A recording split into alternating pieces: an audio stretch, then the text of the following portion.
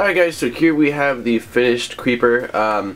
Basically I couldn't get the clip to work that I printed out, so I kind of like broke the clip off and just hot glued him together, but he turned out really awesome. I used, I want to say 20% infill, so he's pretty light and pretty hollow. I just did that because I wanted to speed up the print, and yeah, I didn't want it to take so long, and it doesn't really need to be solid for any reason, but yeah, it printed out really well. One thing is that if you look at his eyes, the creeper's eyes aren't supposed to be in the outwards direction like that, from what I know.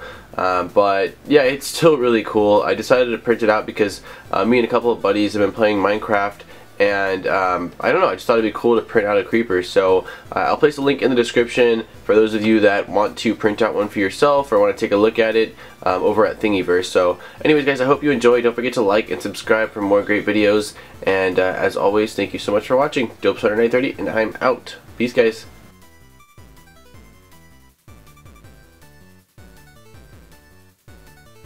Hey guys, don't forget to hit the like button on the bottom of this video, and if you're not subscribed, subscribe for new great videos every single week, including monthly giveaways. Thank you so much for checking out this video, and I'll see you guys next time.